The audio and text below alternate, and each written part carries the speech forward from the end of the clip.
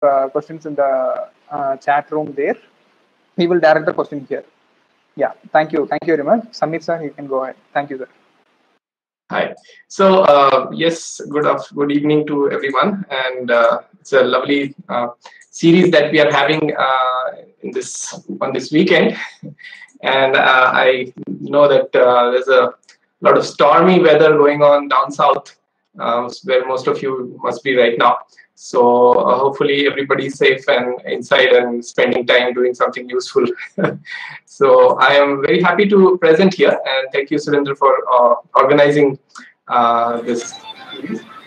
So basically, from my understanding, the talk was organized for something called the Space Generation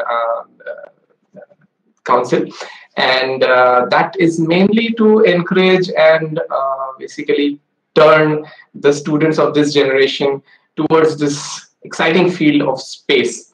And space will be a very big field in the coming, let's say a few decades, in fact, while a lot of groundbreaking work is being done right now by many pioneers. And these pioneers, some of them are entrepreneurs, they are businessmen, let's say, in simple words, but there are also a lot of scientists who have given their life towards a vision, towards a dream in which humanity can go to space and also make use of space. So it's not just about going on a trip and coming back, leaving our junk behind. It's also using space properly, using our Earth properly because of our understanding of space and its, let's say, its advantages and disadvantages. So therefore, this field is going to be really important. And thank you, Surendra, and the team for organizing these talks. So I work for an Astronomy and Astrophysics Institute, and I hope you can see my slides right now. This institute is a well-known international institute, but our job is mainly to support the study of astronomy and astrophysics in India, especially in the universities and colleges. So it's an all-India institute. It doesn't have branches as such, but we have a large outreach program, very good outreach program, and I kind of head that section. So therefore, my interest is in astronomy and astrophysics.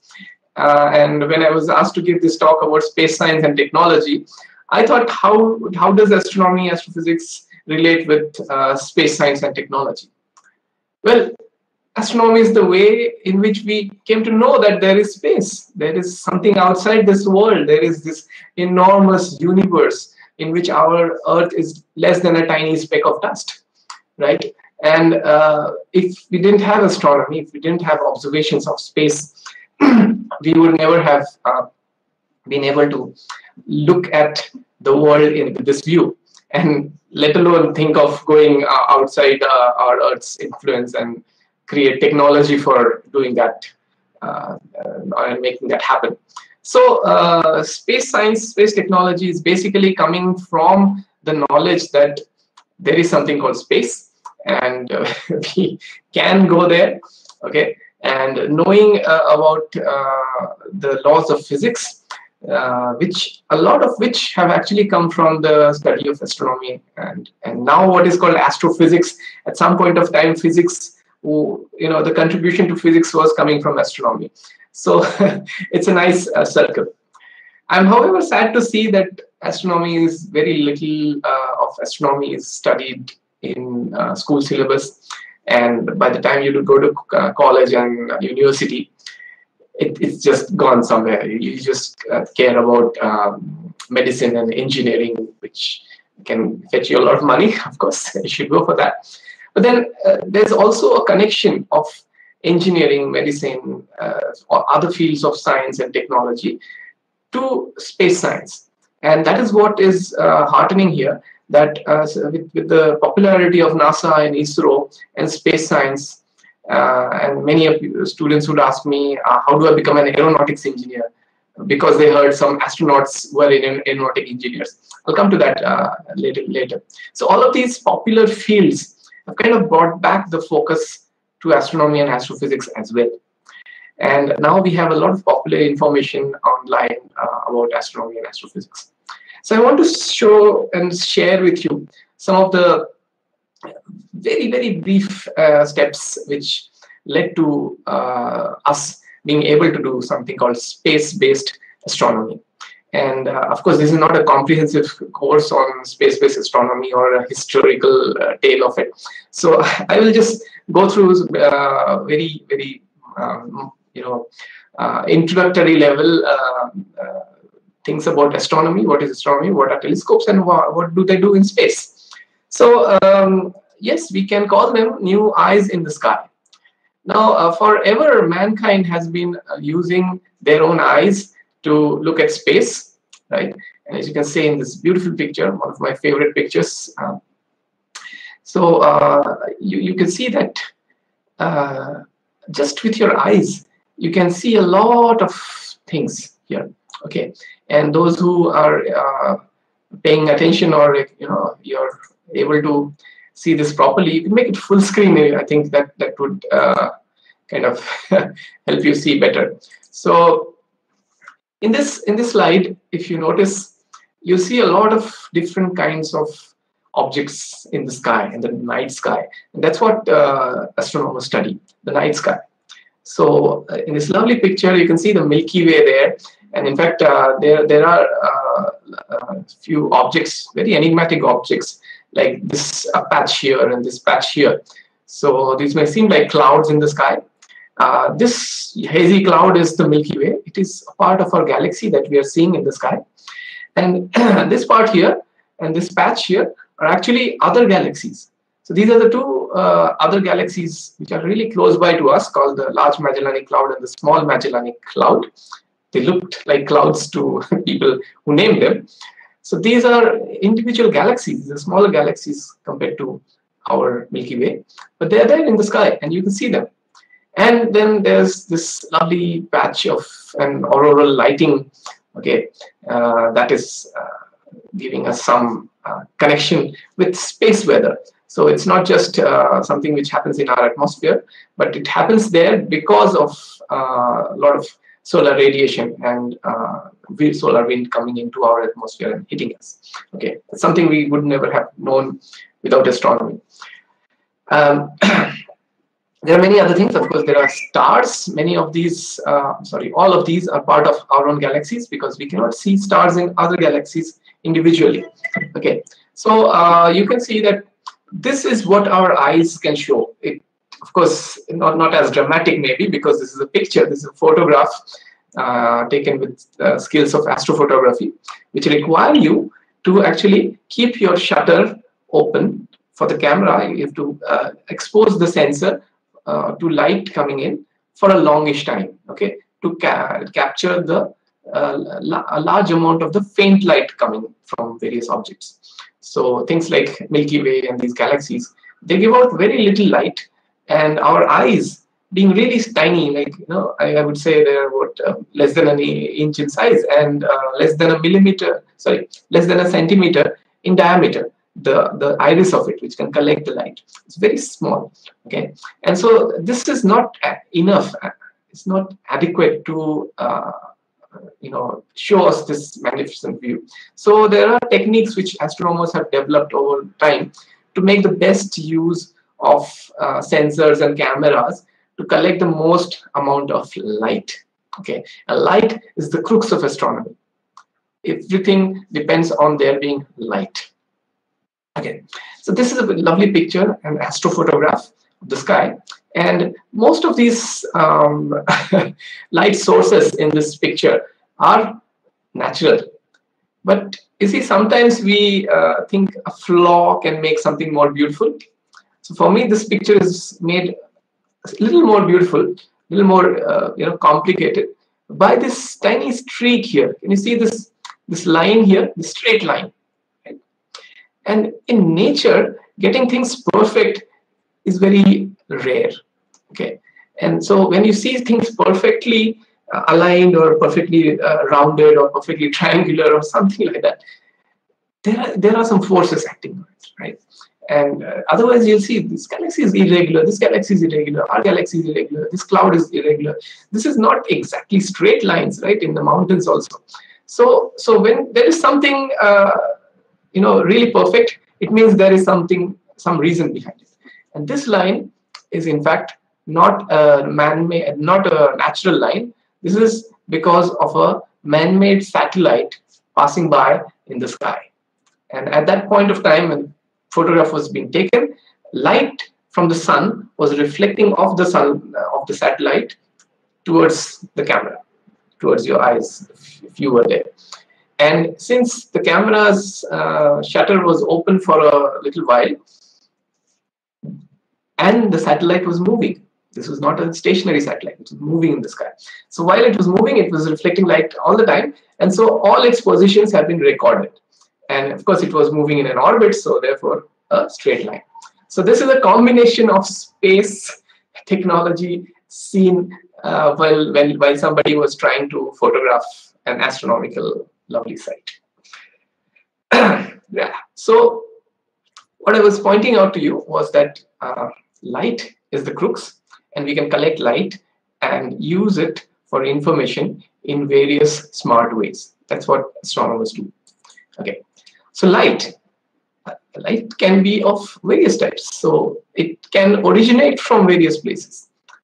You just celebrated Diwali, I hope, and lit a lot of colorful lamps and candles. That's a man-made source of light. The light comes from a lot of heat, which is coming from the burning of wax. Okay, and some part of that energy is given out in the form of this radiation that we call visible light. Okay, in this case, it's very yellowish. Of course, we also see the sun giving us light every day, and without it, we would not exist here. Right?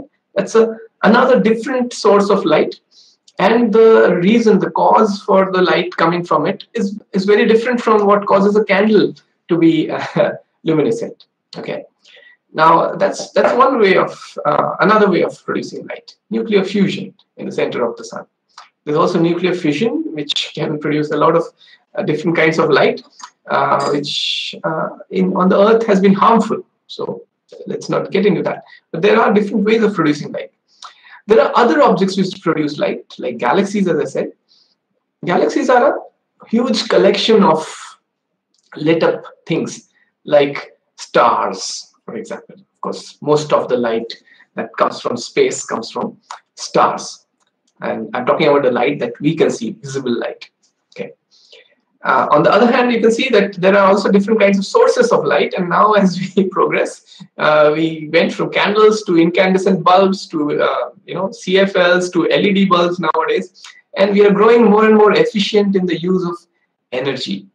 And maybe you'll realize that some of this advancement is also due to space technology. Okay, some of these things, semiconductor technology, coating technology, etc., actually came because of its use in space. So, okay, I'll not get into too many references to confuse you, but what this slide basically implies is that there are various sources of light. Some are man-made and some are natural. Okay, and astronomers basically study almost everything which is out there in space and emits light. However, all these light things that you see here are things which your eyes can see. Okay, and from study of this light in its visible form, in the form that your eyes can see, over the years, scientists have developed an understanding of what is the nature of light. So what is light? Okay, and people will talk to you. They will call it photons. They will call it light waves. And so yes, there are different ways of looking at light, and we're still trying to understand light completely. So this is not the aim of this lecture, but in general, when the astronomer kind of tries to look at light, most astronomers try to look at light, they consider it like a wave and then talk about optics which is a way of collecting these waves and making sense of them, right? So optics is the way of changing the direction of light, or focusing light, or collecting it in a way that it can give you an image. Okay, so there the wave nature of light is very important. And in fact, if you look at the wave nature of light, it is not just a normal wave like you saw here. Yes, of course, when you talk about a wave has something called a wavelength, so it is periodic, right? So it's got a period. So from here to here, you'll see after some period it comes back, and if I could extend this wave later, it would come back here, right, at the same distance. So there's something called a wavelength. After that same wavelength, it will come to the same phase. It also has intensity, so how much strength and energy is strength is there in the wave. But light is a strange wave. It's not the same thing. It's not a wave in a medium as such, but it's a wave of it's not in a medium. So basically, it is basically a disturbance, okay, a periodic disturbance in something called an electric or a magnetic field. Okay, and this was very difficult to comprehend for physicists and those who were here in this talk to and who aspire to be an astrophysicist, an astronomer, or space scientist. I think this understanding of electromagnetism, and in fact what is called the electrodynamics, is a very crucial part of your further studies up in college and further. Okay, so there you'll get to know that there are fields in the universe and which do not require a medium to exist, and light is the disturbance in that field. Okay, the disturbance is caused by a source, of course. So when a source causes a disturbance, that disturbance goes forth, and it is carrying energy given by the source to it.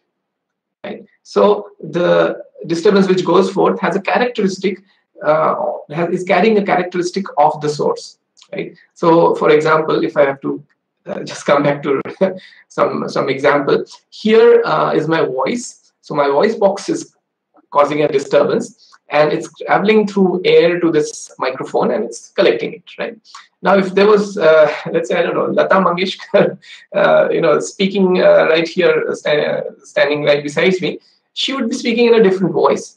So immediately after you hear the output from the microphone, you would be able to make out whether it's me speaking or her speaking, because our voice boxes, each of us, are creating different characteristic waves, and those waves are producing a sound which is very different. Similarly, every source produces a different kind of light, right? So those characteristics in a scientific way are basically the energy and the frequency. Okay, so that frequency defines the properties of light. Now, I have to go faster in this. I can't dwell too much on this. So I have to quickly tell you that the frequency or wavelength, which is just the inverse of the frequency, are many in types for something we call light. So these waves that you saw, this is electromagnetic waves. Okay, that's what light is. Now, this electromagnetic wave, the wavelength here can be very different depending on the energy of the source producing it. Okay, so and the wave carries out that energy from the source. So depending on what is causing, what kind of energetic source is causing the light, the wavelength differs. Okay, so so let's say there's something which has very low energy. Okay, so the wavelength caused would be really long. So it will be very less frequent because the energy is less. So the light will be less frequent. The frequency will be low. So the wavelength will be high. Wavelength will be long. Okay, so if you actually look at the types of light which have a long wavelength, i.e.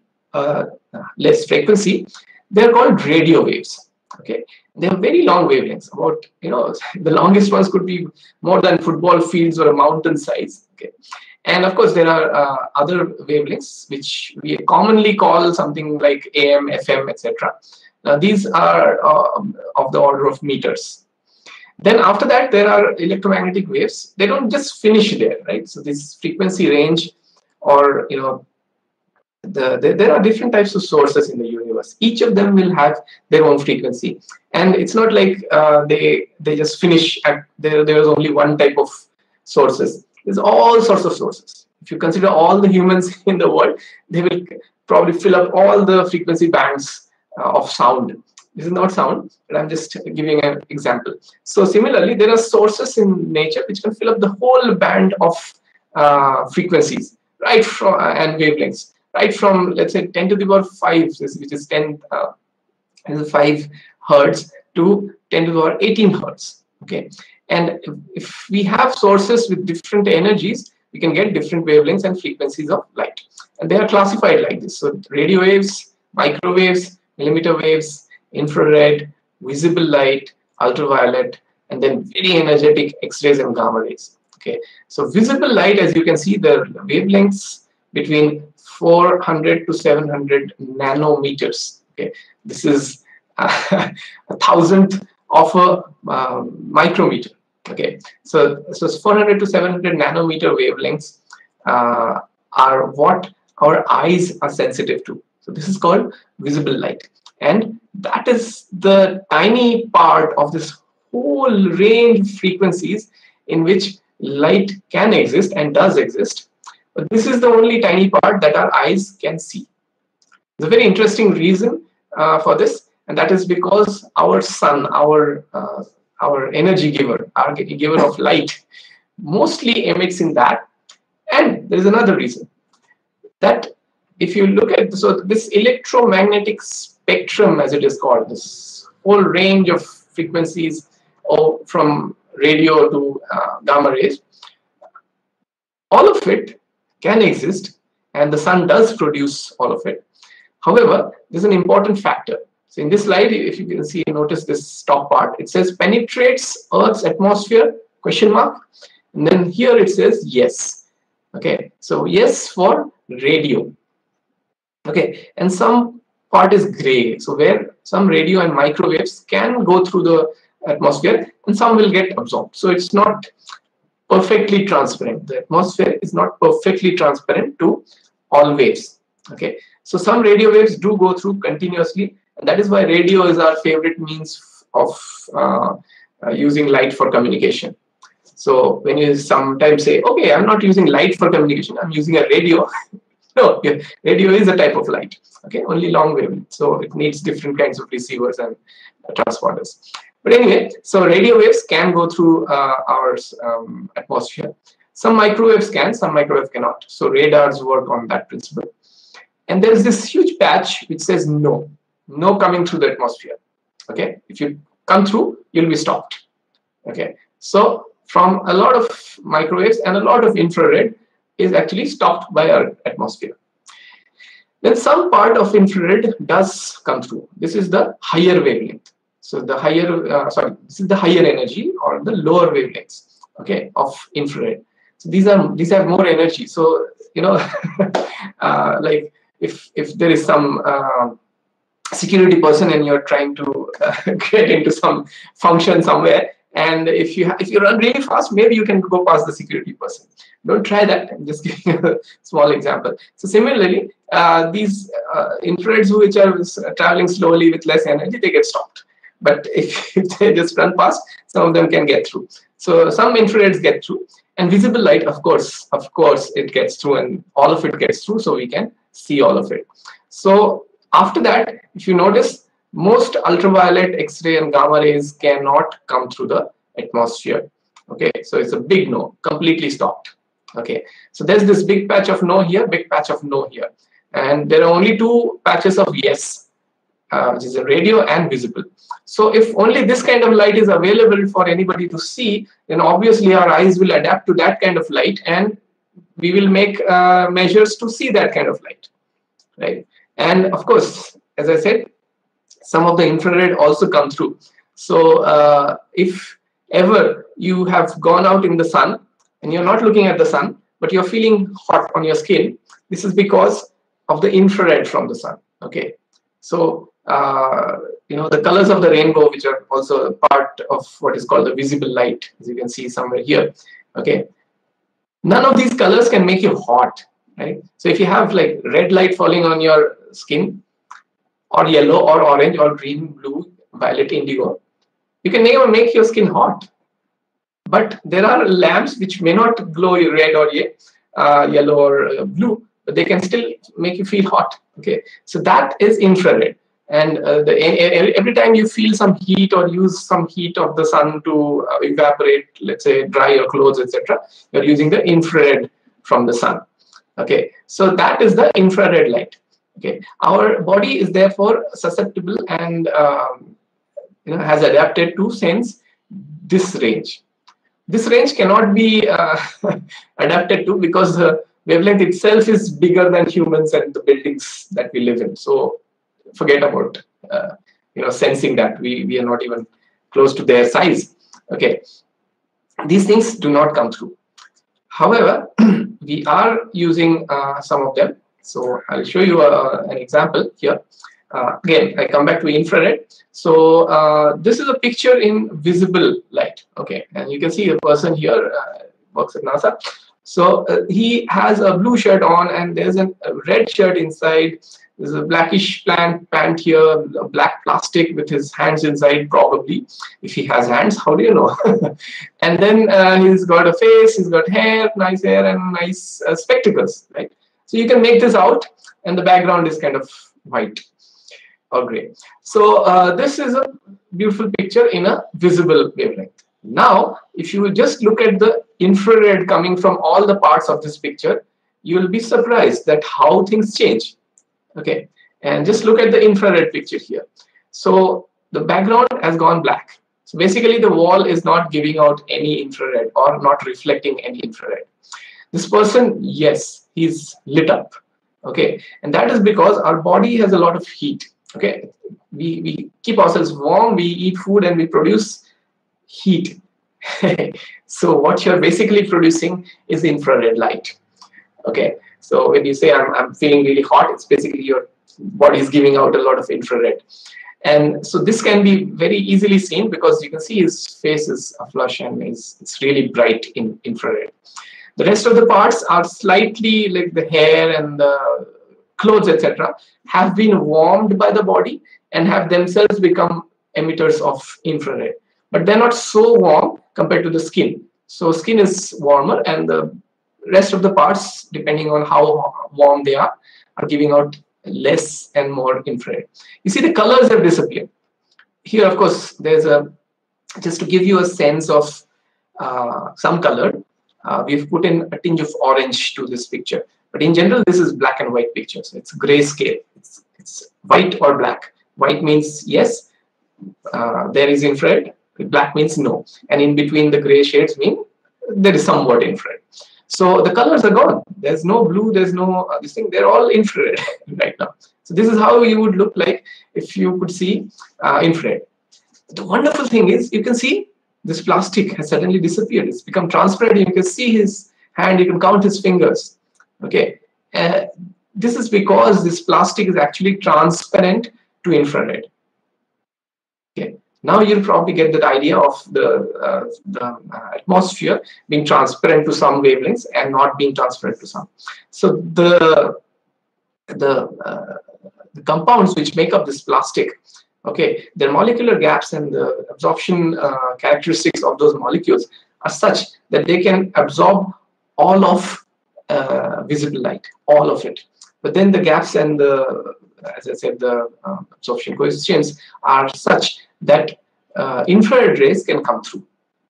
Okay, so infrared rays are able to come through this, and therefore you can see the hot hands, and in fact even like back there you can see behind the plastic also his shoulder is visible here, right? So amazing realization that with infrared you can have a very different view of the same things which were hidden earlier.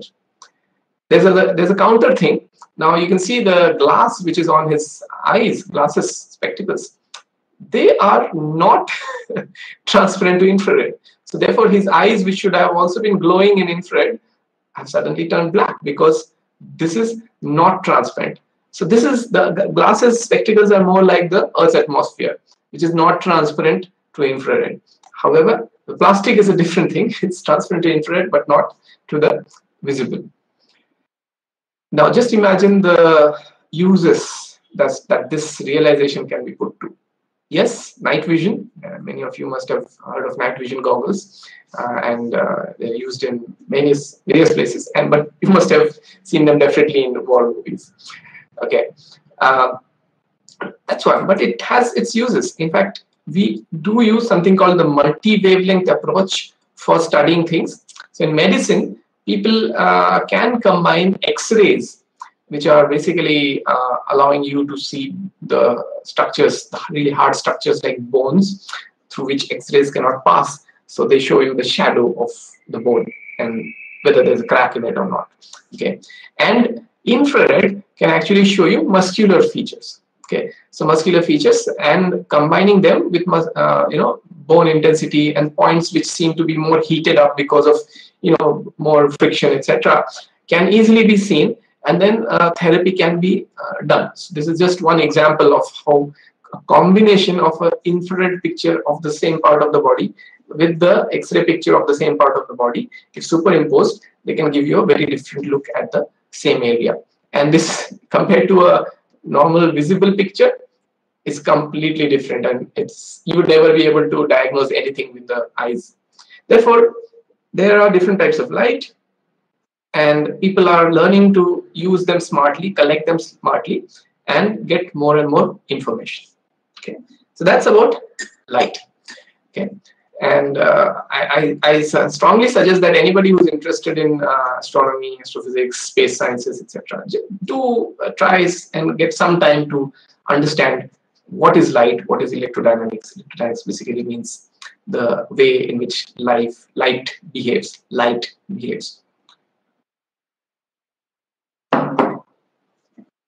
Now we come to the next part. So how do you do multi-wavelength astronomy? I've just shown you that the slides, a few slides back, that there are different types of light. I think this was this. So you can see there are various types of light, and only a small part is visible to our eye. And we have developed our cameras, like in this my mobile phone, etc. The camera basically is sensitive to the visible light. Why waste my resources on looking at other things which I will not be able to see anyway in the picture? So this is what we have concentrated on for ages. But now we can see that there are these other bands of light in which there might be other things being seen. Okay, so we kind of contribute the first thought about thinking about multi-wavelength astronomy and looking at these same objects which are in space from space. Okay, so that is a concept which we see coming from Lyman Spitzer way back in the 50s. He had written a paper in which he suggested that if humans who were already doing astronomy and doing great astronomy with really good telescopes on the Earth, he surmised that can there be a difference? Can there be an improvement in astronomy if we go really high? Okay, really high means beyond the atmosphere. And by the time 50s, 60s, again, you have to realize that we are not talking about the generation now where you just use a mobile phone which has a GPS sensor which is working with a satellite, and Elon Musk is launching spacecraft almost every week. This was 60s, when just thinking of launching a space rocket, even 80 kilometers high, was a big deal.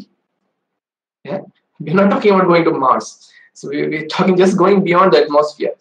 Okay, and at that time, these visionaries who didn't even know about satellites, okay, were thinking of putting a telescope up in space and thinking about the advantages that it could give. So that's the level which pioneers have. Okay, and that's the daring thought that these people bring to humanity, and that's why this person features.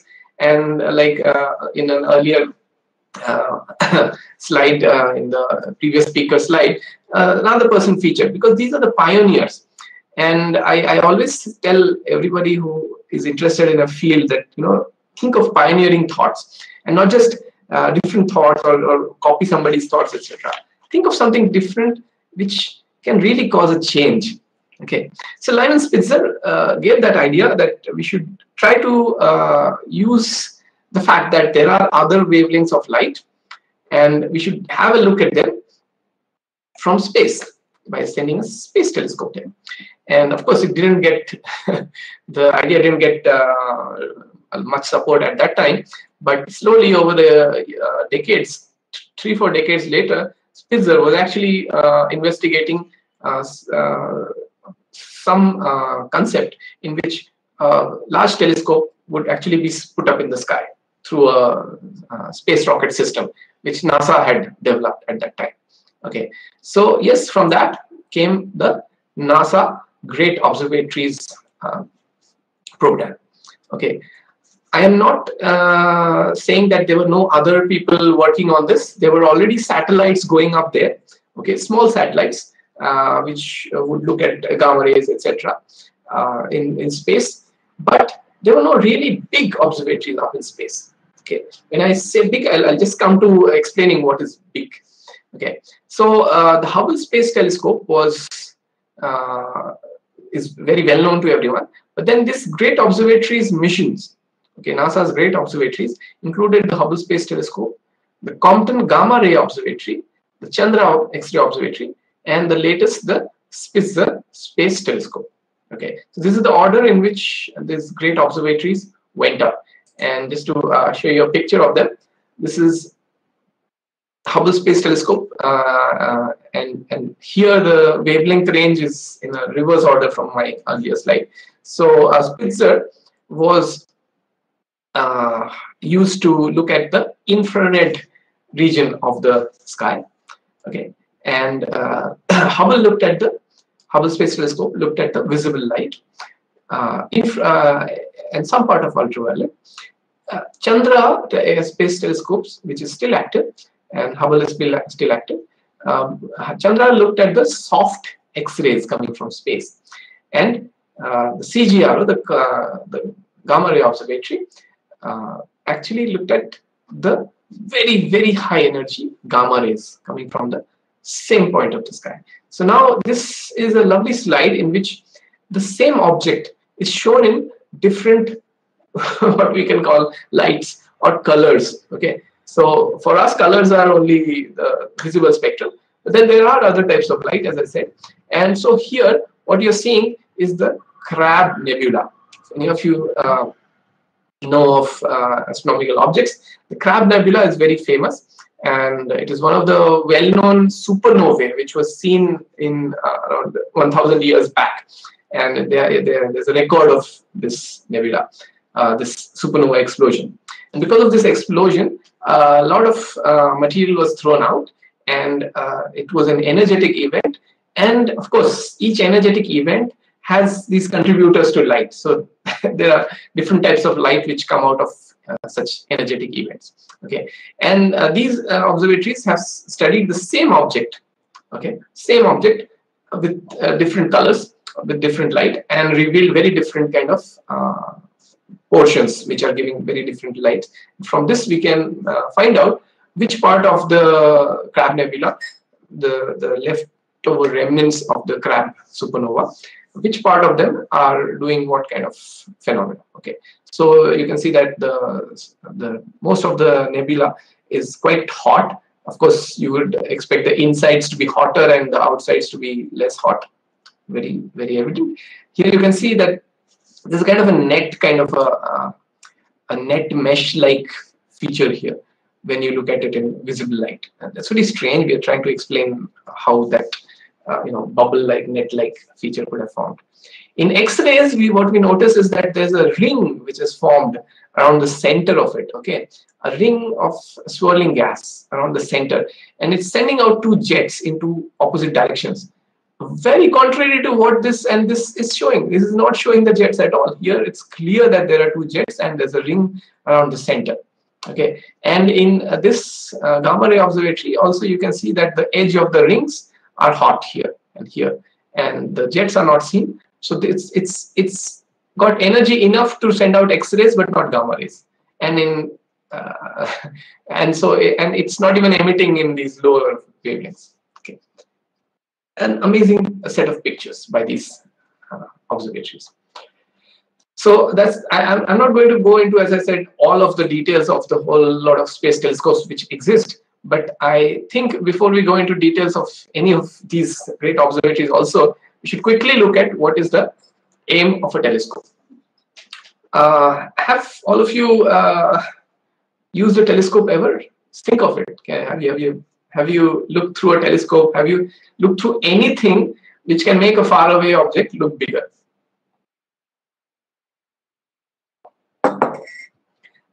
I wish I could see you at this moment, but and I hope that all of you are nodding in yes. See, many a times you say, no, I've not used a telescope, but if you have even used a binocular, it's basically 2 telescopes for 2 eyes. So yes, if you have used a binocular, you have used a telescope, not just one, but 2 of them. So what happened with that telescope? Why were you using it? First thing, you are looking at distant objects. You're not looking at your own hand or something like that. You're looking at very faraway objects with the telescope. Now, when you consider faraway objects, your eyes are incapable of doing a few things. One, you cannot see details of it because the distance causes the size of the object to become smaller and smaller, apparently. Of course, it's not really reducing, but for us, what is called the angular size, okay, the angle which the dimension of that object makes with my eyes becomes smaller. Okay, so if you hold a coin like I have here, okay, if I bring it close to my eye, I can see so much of the background being covered by this. If I bring it really close, I think a lot of this area will be covered. So you can measure the angle which the top and the bottom of this coin makes, and with your eye now, and you can take it far off and then find that same angle. You'll find that this angle is less. So as you go farther and farther, what is called the angular diameter, angular size of it reduces. Okay, and that's why we see things smaller. So telescope basically makes them bigger for you. Another thing is that as the object goes farther and farther, the light coming from it, not all of it can reach your eyes. So if you have a bulb or a candle close by to your eye, a lot of it can reach, and some part of it will of course go in the other directions. But if you go really far off, that candle, it's still emitting the same amount of light, but only a part of it is coming through to your eye. So it's not remaining brighter. Telescope allows you to see that, collect more of that light. And it can make things look sharper, not like a knife sharp, but they can look more clearer. Okay, so well-defined features can be seen. So that is of course very necessary because supposing I'm looking at some beautiful bird really far off. Okay, so I can with a telescope, and as compared to my eye, I can see it bigger and brighter, but then it's fuzzy. Would that be of any help? I don't think so. You will not like that telescope. So it definitely has to be bigger, brighter. It also has to be clearer, sharper. Okay. Compared to what your eyes can see. So that is what a telescope does. Okay, and if you know basics of telescopes, you've learned it in school. There are 2 types of telescopes. One is refracting, in which lenses are used, like the ones made by Galileo, which basically collect a lot of light. Okay, from parallel light coming from far off.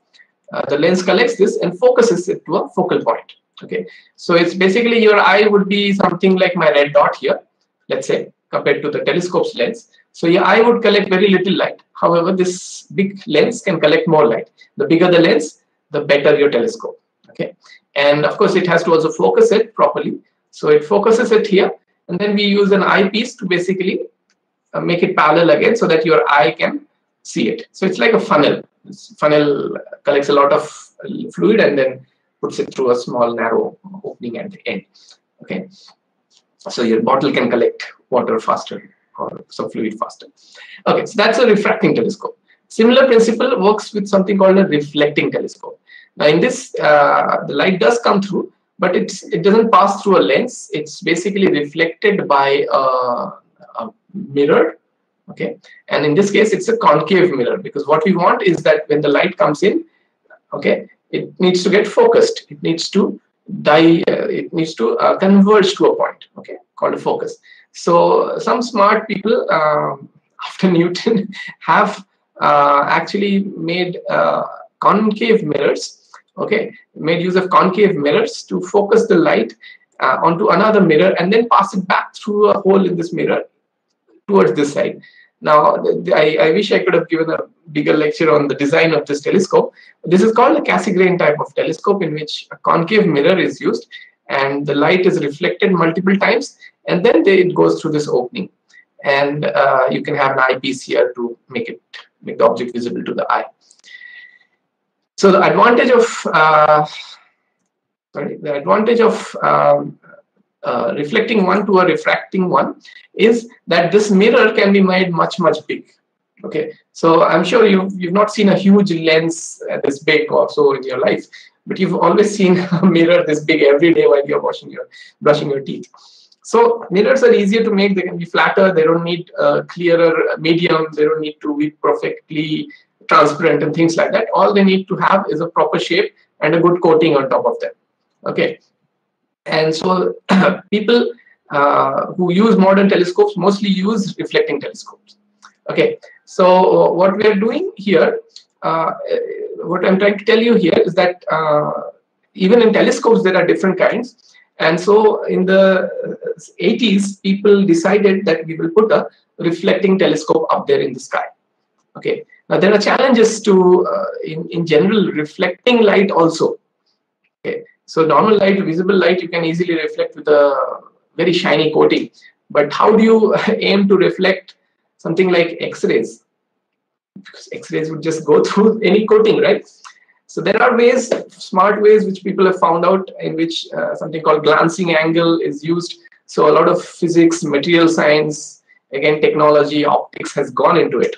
And that's why you need to study well and study engineering and other sciences as well if you're going to be a future astronomy instrumentation person. So all this was thought about, and then they came with this idea of the first observatory, which was to be put up in space, was the Hubble Space Telescope. Now this was suddenly a jump from small telescopes with, which would be this big in size or something like that. And suddenly we had a telescope which was the size of a bus, right? So that was a great observatory, a big observatory. And the diameter of the mirror, okay, was about, I think, the initial plan was 3 meters. But then with a lot of politics which goes on, which plays a lot of effect on science and technology and their growth, from 3 meters finally had to settle for 2.4 meters. 2.4 meters is taller than me. When I stand here, it's almost 1.5 times my height. That is just the size of the mirror of this huge telescope. So the backside that you see here, inside is a mirror which is 2.4 meters in diameter. Okay, and then on top of it there's this whole paraphernalia which keeps the mirror safe, and there's this tube which allows the light to enter like this, and it reflects from the mirror at the back, and then it's reflected multiple times, and then there are cameras at the back here which collect this light and give you those amazing photographs that you see. You can see them online for free also. Okay, there's of course this flap which can be opened or closed, because this has to be orbiting the Earth, and sometimes at this time it is facing away from the sun and facing away from the Earth, but in some portions of its orbit it might turn towards the Earth or towards the sun, and therefore get a lot of light, which is not required, which is not also asked for. Okay, so therefore it can be closed or opened as needed. Then there are solar panels which provide energy to most of the functioning mechanisms inside. And then there are these communication systems which allow all the data which the Hubble collects to be sent back to the Earth. Okay, it's very basic knowledge of all the Hubble Space Telescope. The unique thing to tell you is that it has a 2.4 meter diameter mirror. And even to produce one on the Earth, it's difficult. But people managed to produce one for space and sent it on this vehicle system called the space transport system. So you will probably know it better as the space shuttles.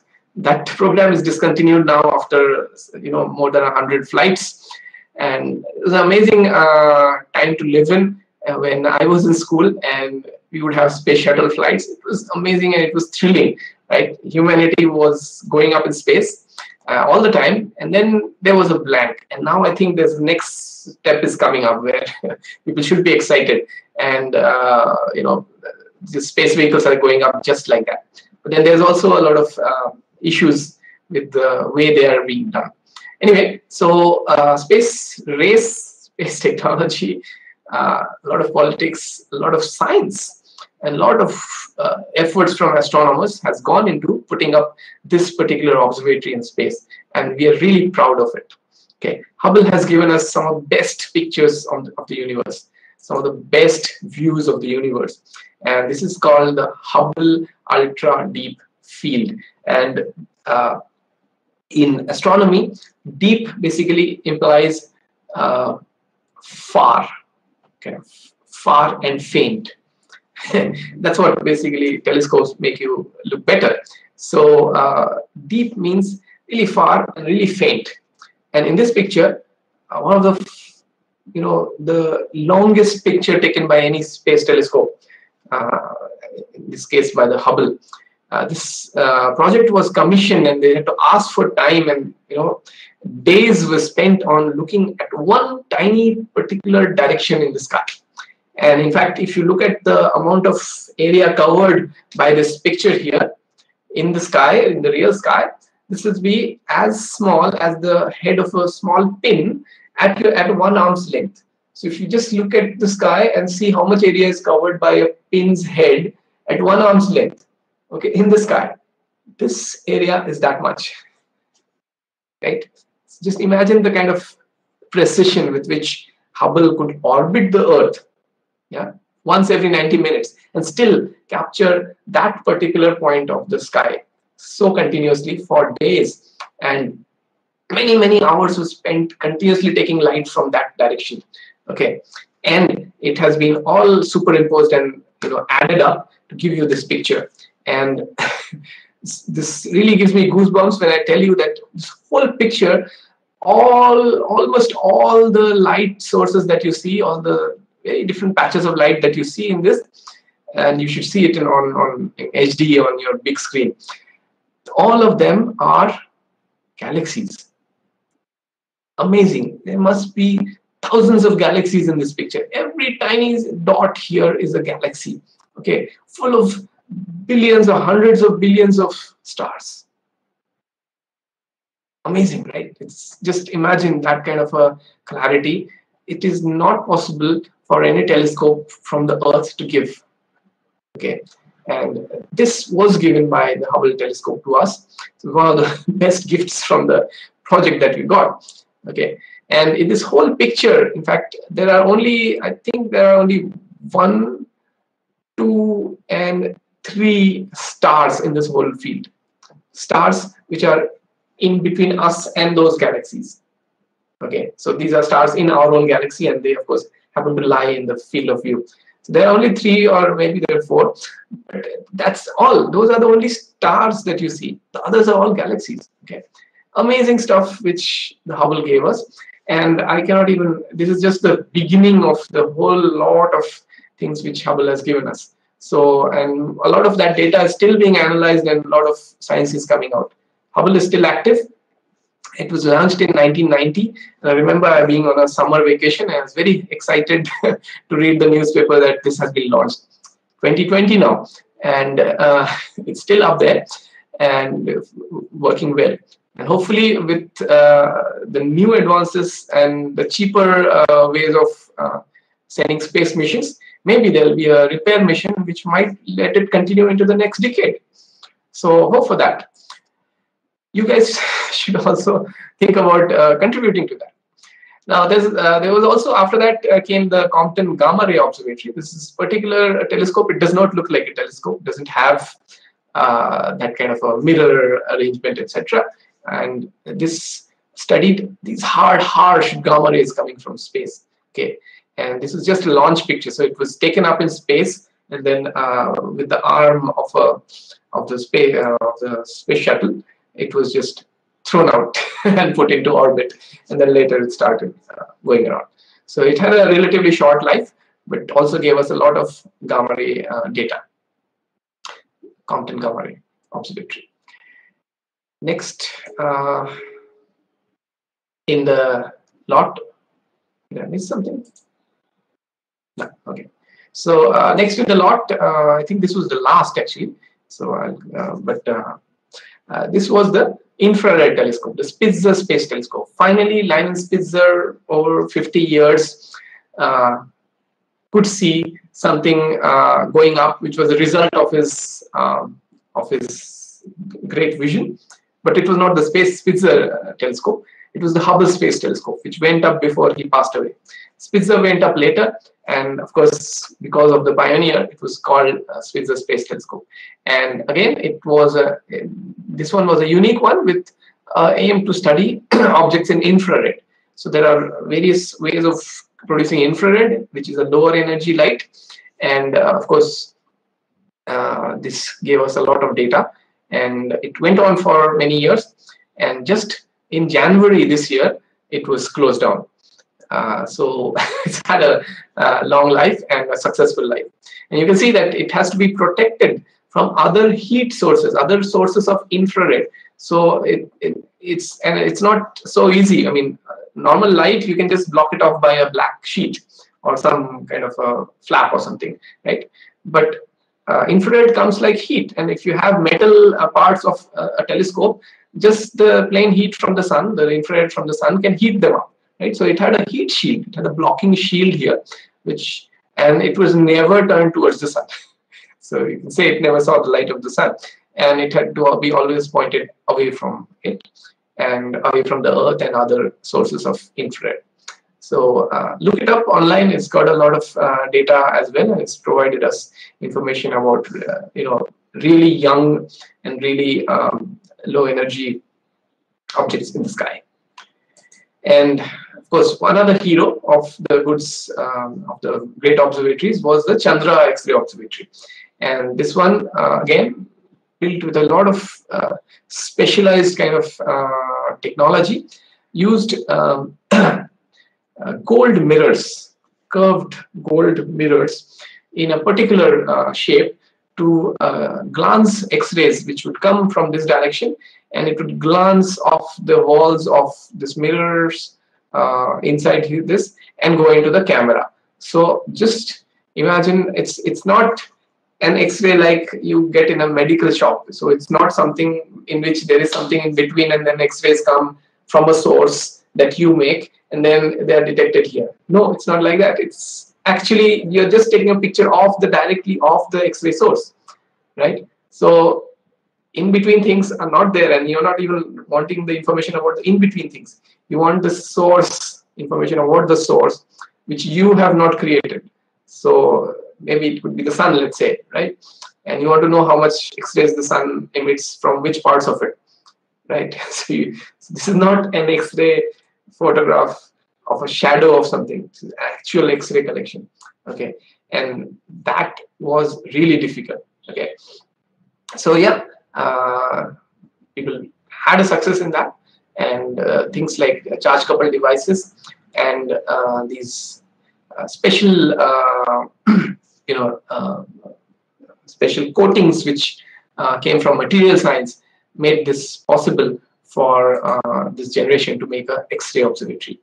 And it went up, and I'll show you one more result of the future of this thing, that we could get now we are going to get the James Webb Space Telescope. So after Spitzer went off earlier this year, we are now readying ourselves for the future, which would be the James Webb Space Telescope. Again, James Webb was a great administrator at NASA, and this has been named after him. And this telescope would be really, again, a next step from the previous ones. You can see already the diameter is 6.5 meters, about 3 times that of the Hubble Space Telescope, right? 21 feet, just imagine this, it's humongous.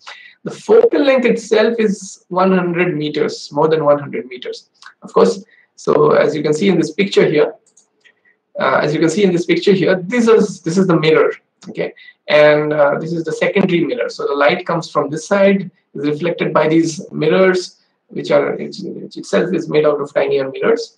Okay, then it gets reflected onto this, and the optics are perfectly shaped so that after this, it's reflected back through this hole into the cameras behind. Okay, which will have a heat shield again, because this particular telescope will be looking more at the infrared range, slightly towards the orange, from orange to mid-infrared. Okay, so this is a precursor. This is the next generation for the Spitzer and the Hubble. Okay, it's going up in space, hopefully next year.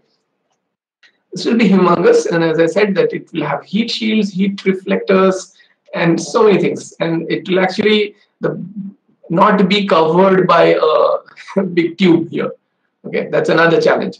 So you have to put this up in space, and of course you cannot send something which has a diameter of 10 meters, etc., inside a small rocket. So you have to fold it up, and then you have to put it up in space and then open it up, right? So that will be an amazing feat to happen, and everything has to work properly.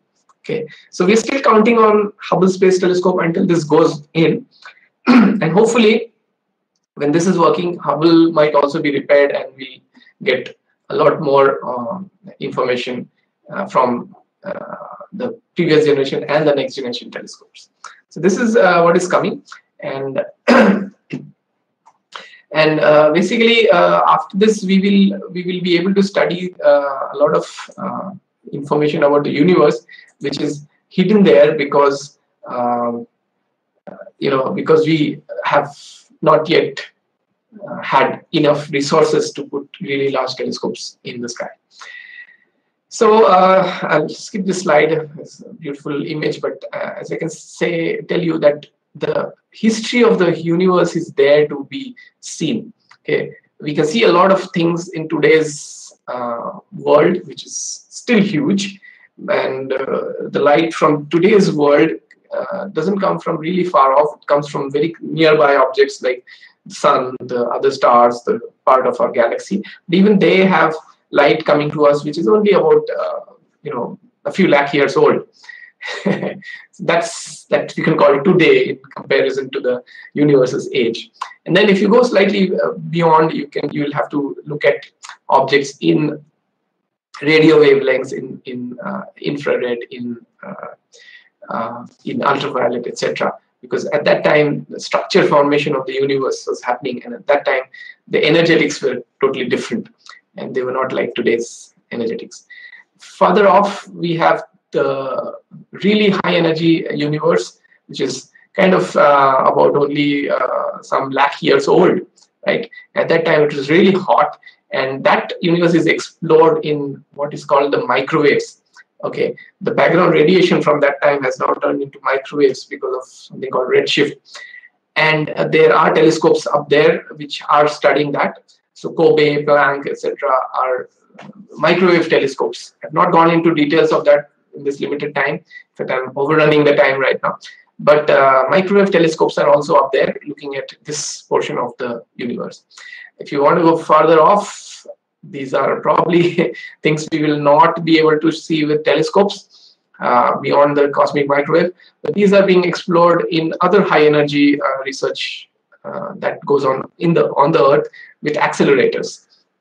So that's like the LHC, etc., or the ITER or FAIR. These are new projects which are coming up. So all these things are there, and combined, we will get a better idea of what is there in the universe. Now, quickly coming to what is India's role in all this. So India, yes, India also has its own astronomy satellite. Okay, Astronomy Space Observatory, and that's called AstroSat. Hopefully you have all heard of it. And AstroSat, very simple name, was launched about 5 years ago with 5 telescopes on one satellite.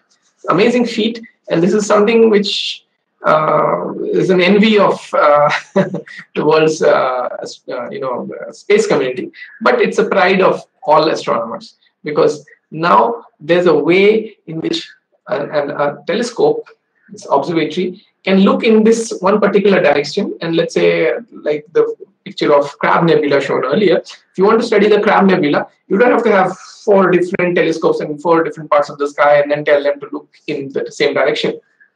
It's the same telescope is the same satellite with 5 different telescopes looking all in the same direction. So all you have to do is click, and then they give you 5 different pictures, and you combine them and get that picture, and get the complete picture, right? So so that's what it was. And you can see that there's this telescope. It looks at hard X-rays in these boxes called large X-ray proportional counter. And there's a soft X-ray telescope here, this one. There are 2 ultraviolet telescopes, ultraviolet imaging telescopes. There's also the cadmium zinc telluride imagers. So some of these are basically for hard X-rays, some are for soft X-rays, some are proportional counters for really, really energetic, radiation coming from space. Okay, and then there's this sky scanning monitor, which basically allows you to align the telescope and also study the sky visible.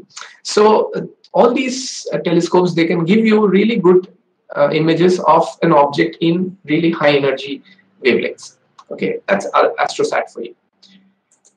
Yeah, I might have a more labeled picture of it. Yes, that's right. So this is a very design element, and it studies the sky in optical, ultraviolet, soft and hard X-rays.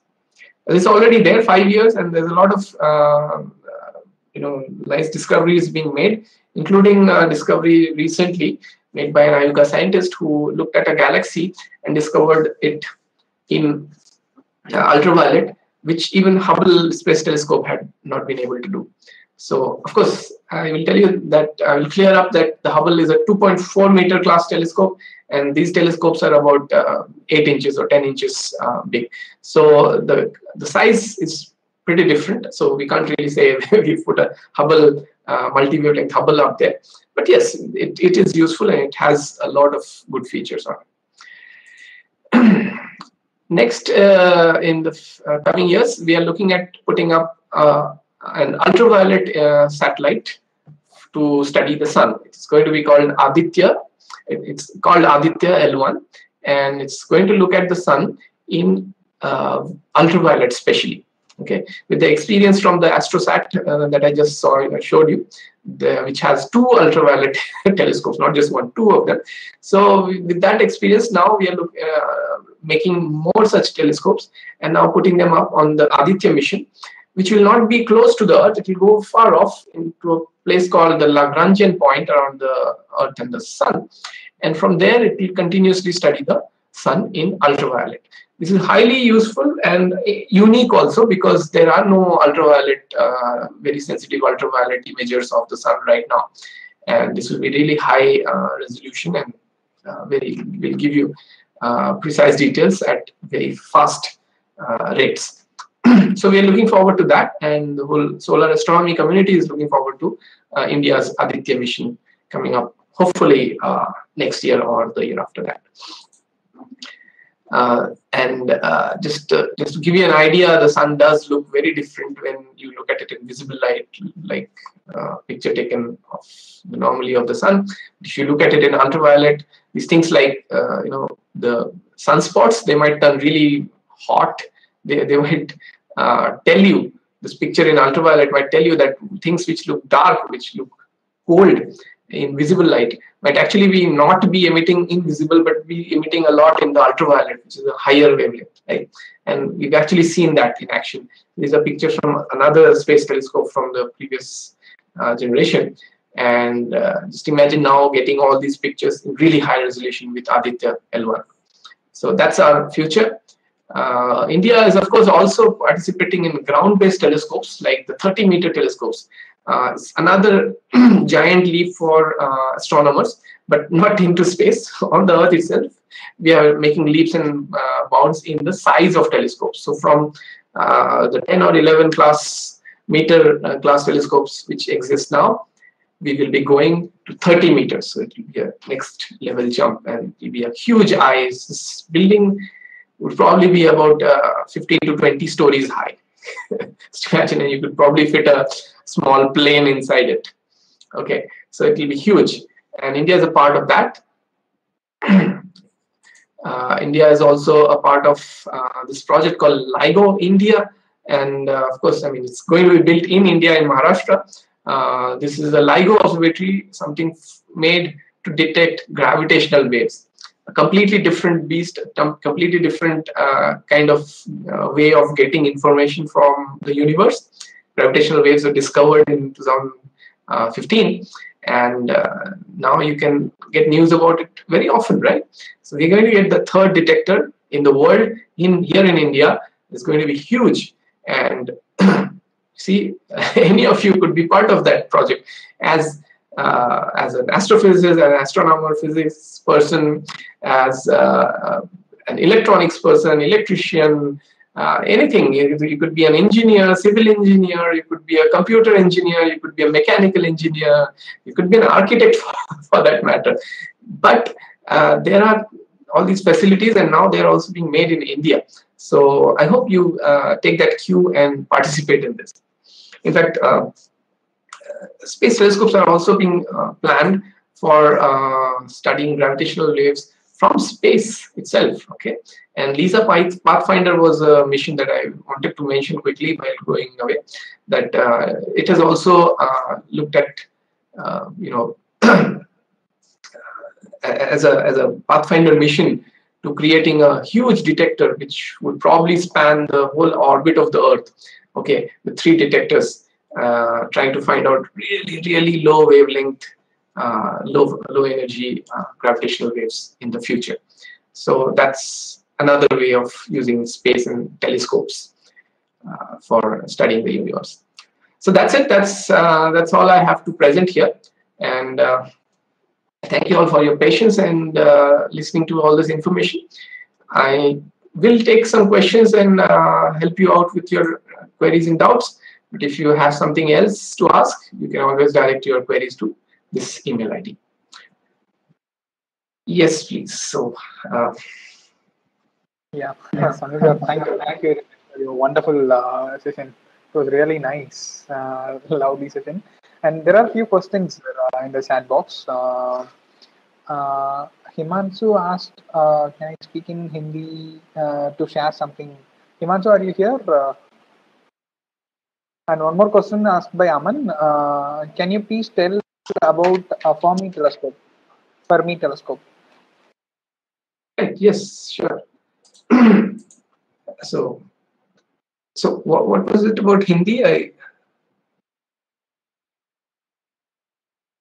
Himanshu, you don't seem to be there. You are welcome to. I mean, I was told this has to be in English, so I have made this in English. But yeah, you are welcome to mail me later in Hindi if you want. If you have any questions now, if you're back, you can ask them in Hindi. And about the Fermi telescope, yes, it was also, I mean, it's another space observatory by NASA, and not just the Compton telescope, which was a large project. Fermi also was one of those which went up in 2000s. It was a follower from the Gamma Ray telescope, the Compton Gamma Ray telescope. And these are basically telescopes which look at the really highest energy wavelengths of the light from the universe. And these are produced by let's hope, yeah. So if you can look at this picture, there's a galaxy called Centaurus A shown in various kinds of images. So this is the optical image, this is the radio image, this is the X-ray image, and again, just like the Crab Nebula, it's different parts of it look different in different light. Okay, so this is the whole galaxy as you would see it in optical. Okay, and if you just switch your eyes, if you could flick your eyes and turn the radio on, you'd see that the whole thing with the light from the stars and everything has disappeared, completely gone, and there's just these 2 jets coming from a bright point that is left in radio. So there's something which is emitting in low energies in this particular way.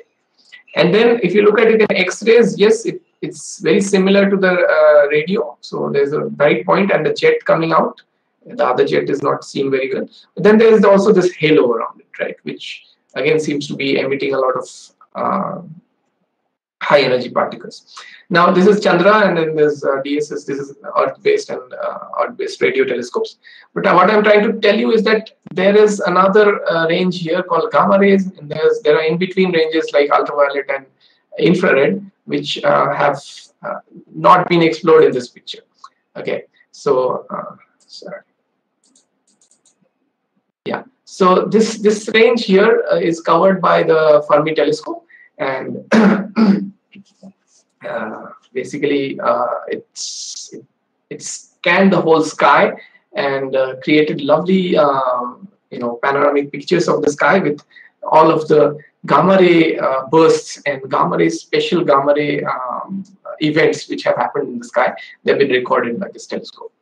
So of course, I cannot cover all the telescopes. There are so many other exciting telescopes, like the Herschel telescope, for example, is another favorite of mine. So, so I can go into all of them, but let's see what other questions are there. Okay. So what is the cosmic wave background? Okay. And all right. So the cosmic microwave background is detected in these microwave ranges, or millimeter ranges, in fact. This is the really high energy light from the earliest universe. When, if we go by the Big Bang theory, the evidence is there to tell us that at certain point of time, really early in the history of the universe, really early means almost at the beginning, or, I mean, compared to the 13, 14 billion years the universe has existed, if we really be looking at the first, say, 1 lakh years, okay, the universe was really hot and everything was very dense and close together. Okay, so therefore the energy was very tightly packed, and therefore the energy was high.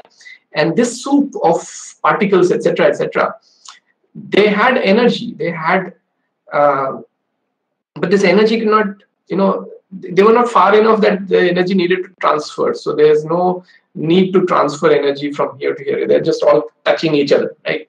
But as the expansion happened, there was a time, certain time, when adequate distances came in between, let's say, protons and electrons and other fundamental particles.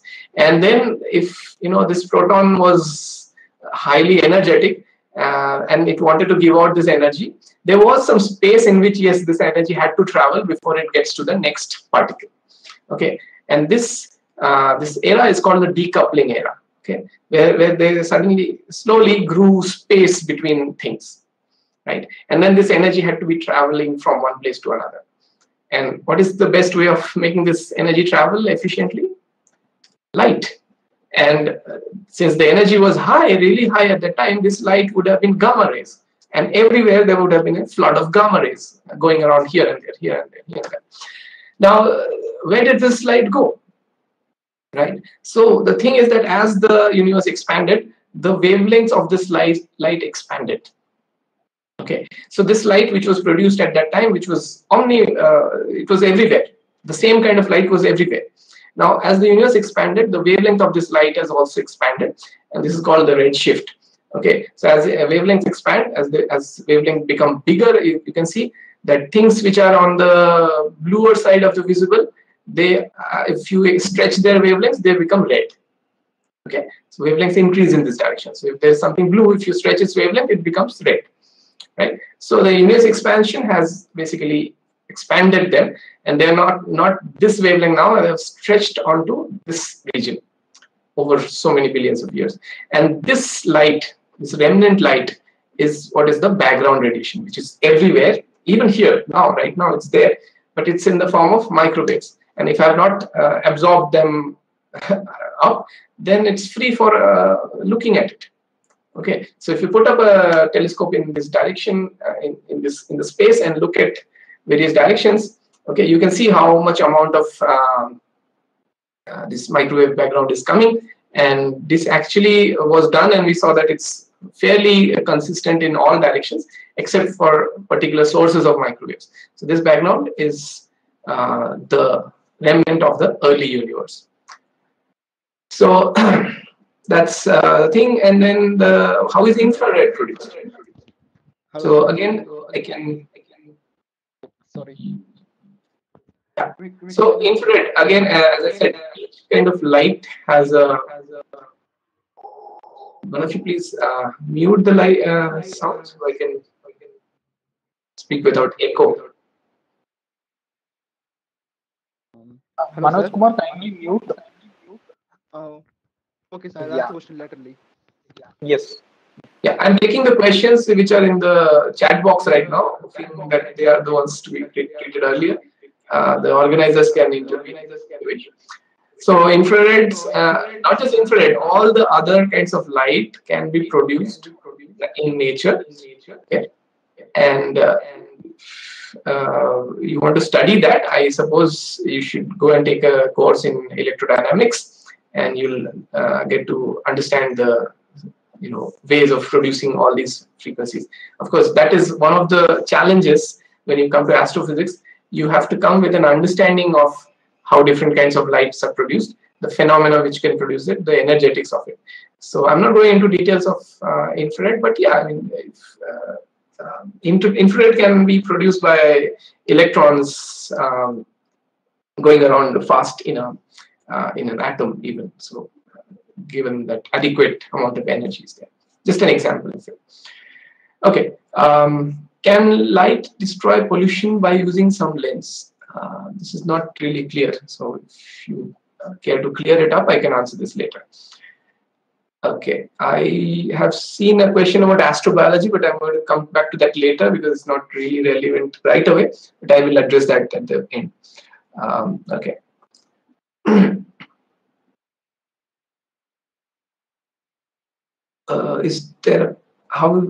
Is there a paradox that after Big Bang particles and antiparticles were created in unequal amount in initial stages as our universe is formed, which must be against laws of physics? Well, I cannot go into that because this is not really related to space telescope right now. Are there any other relevant questions, admin? Do you see anything on YouTube or any other place? Not yet, sir. So Okay. There is no relevant questions related to telescopes. Maybe if you have time, you can address that astrobiology question. I'll do that. I'm just ensuring that things are fair and people who are asking relevant things can do that. So others can please keep typing in the chat. I don't know how much time I have. Okay, so yeah, so about astrobiology and astrochemistry and astrophysics and astrogeology if you want. Yes, so if you want to study astronomy, astrophysics in India, there are several very good institutes because this is the most popular kind of field and has the most resources. Particularly if you want to study astrobiology, I will give you examples of people who, let's say, work at NASA or other institutes and are astrobiologists. They're actually doing some kind of physics, okay? So there are biologists who are specialists in some biology, and then they are putting their skills to use in an astro or a space-related field, okay? So in general, I am very wary of studying only astrobiology because you have to first learn whole of astrophysics and then learn biology as well. So I would suggest if you're really young and starting, like high school or something like that, I would suggest that you pick one of these. So you either study physics or study biology, and then go forth with your research interests in such a way that the what you learn is useful in astrophysics or or uses astronomical data or is useful for space technology. So that would be a more efficient way to use your time that you spend studying. Otherwise, as I said, there's nothing special called astrobiology. in general. Some people may disagree, but and some people are even starting, paid courses and things like that. So I would suggest that if you really want a good career in astrobiology, why not focus either on biology or astrophysics? And when you go into astrophysics, let's say you start studying the biomolecules in the in some nebula around some old star or something like that, right? So that is astrobiology. So you're actually studying the biological compounds in near that star. So you are an astrobiologist at that time. Of course, if you want to study particularly about whether microbial life can exist in the oceans under Titan ice layers, etc., then become a biologist or become a geologist. That would be more useful, right? And then you go to an astronomy institute saying, okay, I understand microbes, I understand exobiology, etc. Do you want me to help studying Titan, right? Then you're an astrobiologist. So that is my suggestion. There are no, in general, courses or institutions directly for astrobiology. Again, it doesn't make too much sense, as I said, but you can probably study biology. There might be, but the research positions are there, and more would be coming in the next decade or so, because there are many avenues coming up, many new telescopes coming up, which will focus, like the 30-meter telescope, which will focus on these biomolecules and places where exobiology will be really useful. It will give you really high resolution pictures of the, let's say, the satellites of Jupiter, etc., which will be used by astrobiologists. Okay, so coming back to Chirag's question, he has asked that can you destroy pollutants by burning them up, like used to burn piece of paper using convex lens? Okay, I understand now. No, because you can't say this is a pollutant and that is not, this molecule is a pollutant and that is not a pollutant. So you can't do that. And in the air, everything is there. So if you take like a glass of sugar water, can you burn the sugar and leave the water out? I don't think so. So the air is like that. The atmosphere is like that. You can't really do that particularly. Yes, of course, if you have a whole lot of plastic, you could burn it, but then it would just create more pollution. Okay. Yeah, I think Nagulan is having one question. And, yes, please. Nagulan, go ahead. Nagulan, you can go ahead. Followed by Manoj Kumar, you can also ask the question. Yeah. Sir, how to make infrared pictures, sir? For that, you'll need an infrared camera. And these are not so easily available. I cannot say where you will get an infrared camera. But some of your mobile phones, actually, the cameras are also sensitive. So you can see that in this picture, if I don't know if you can see that after the visible portion, the infrared starts immediately. There's no like big gap or something like that. So even if you go slightly here, if your camera, right, there's a sensitivity of the camera. So you can tell the camera that I will be sensitive from 400 to 700.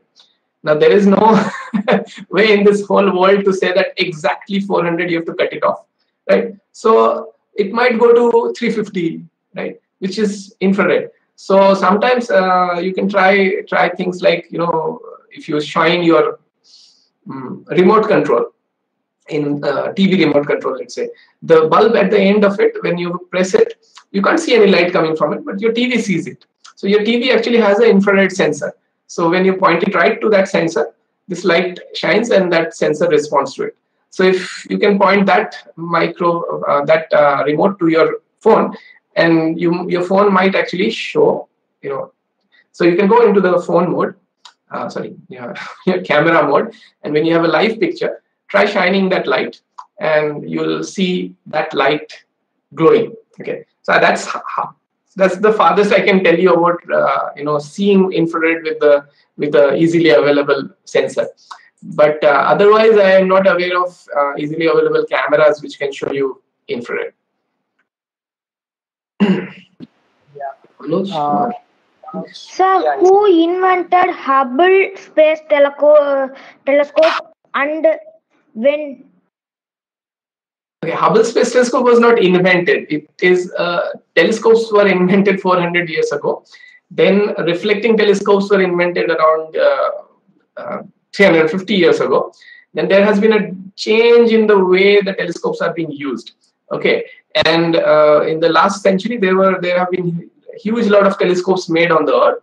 One of them was the huge Hubble Space Telescope, which was, instead of putting here on the Earth, we put it up in space. So it was not a reinvention of something. The things in it, many things in it, are something like telescopes here on the Earth. But of course, some things had to be adapted so that they can exist in space.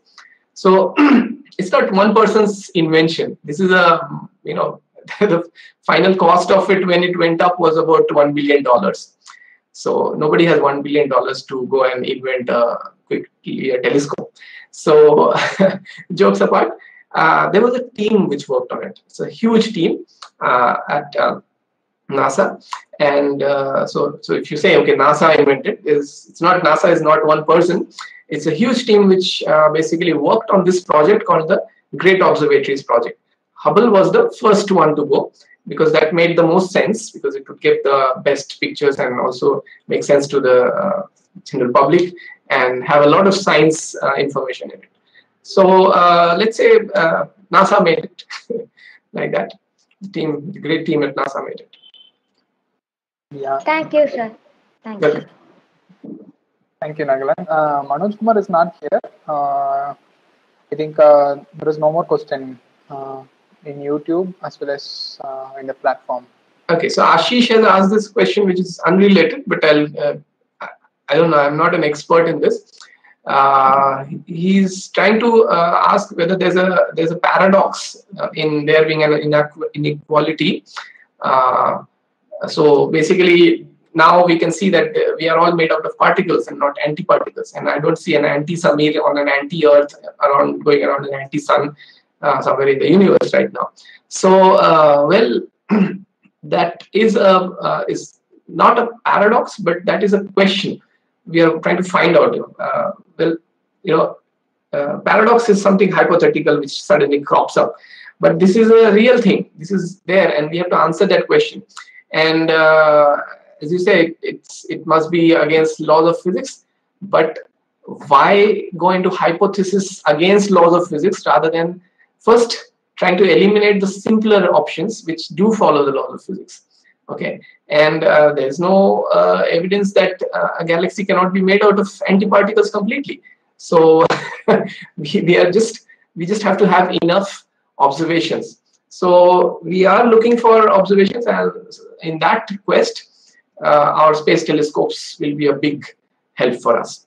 Also, our ground-based telescopes. So therefore, this is one of the golden ages for astronomy and space technology, and you're living right within it. So I hope you take this chance, you take this opportunity, and do something useful related to this field. And I also hope you do some pioneering work.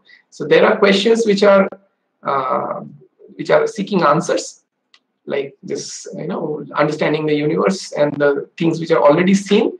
But then there are also questions which have not even been thought of, right? So you can pick a line. Of course, there are some things which come spontaneously, but some things which come with a lot of hard work. You can pick a line and work on any of these, and these will be useful for future knowledge and generations.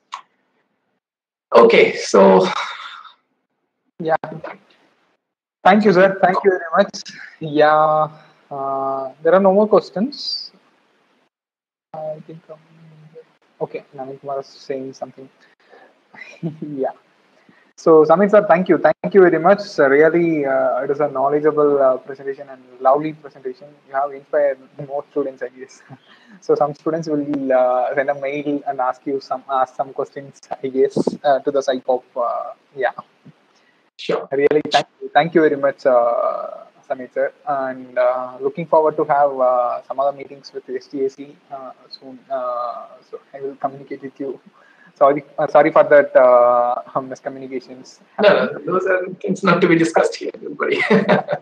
Thank you. All the best to all your students, and thanks for coming in here in the evening. Hope everything settles there and Nivar just passes off without much damage or anything. So thank you all and have a great evening.